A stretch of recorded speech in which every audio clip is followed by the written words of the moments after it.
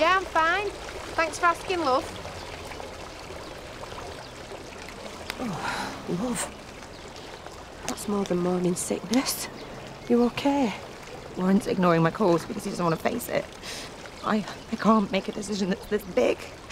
What's going to happen to me and my babies? Do I need to get you some help? No one can help me. I've got cancer.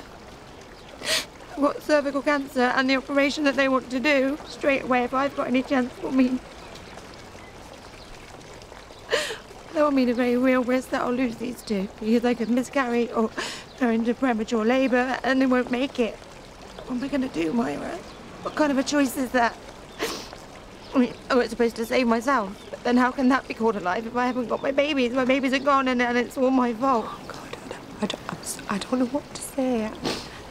No, Sienna, you need to put yourself first. But you wouldn't. You do everything for your children. You put them first every waking minute. Okay, and you and Joel and all the people that aren't faced with this, you don't know.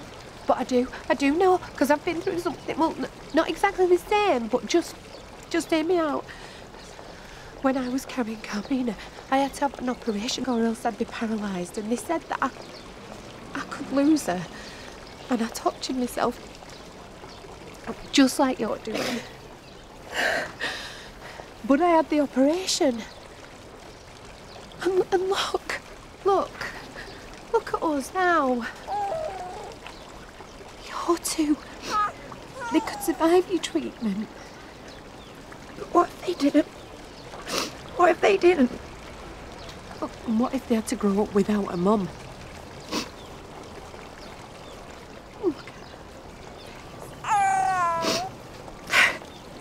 She's so beautiful. And I am knackered most of the time, and I complain, but one smile, and it all comes back what it's all about. Your babies need you. I want to be a mum again more than anything I've ever wished for. Then you need to get well. By putting yourself first, you'll be putting your babies first.